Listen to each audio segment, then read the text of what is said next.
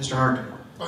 By demeaning what those children hear, I assume you referred to the use of the word deplorables by your candidate in a private setting. Okay. I'm voting for Trump, and I'll tell you why. Okay. I think that Trump brings us the opportunity to return to some conservative traditional values that have been frittered away in this generation. If you'll give me the pleasure, Mr. Hartgen, let me, please, folks. Yeah. Thank you. Okay. Actually, the two main reasons I'm voting for Trump, there's two words: Supreme Court.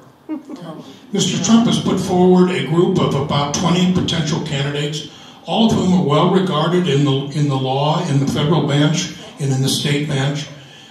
His candidates for those particular positions are well known, and all of them have been vetted effectively. And beyond that, I think some of his perspectives on economic development and some areas of foreign policy, I think, are things that would make some sense. So I'm going to vote for Mr. Trump. Thank you.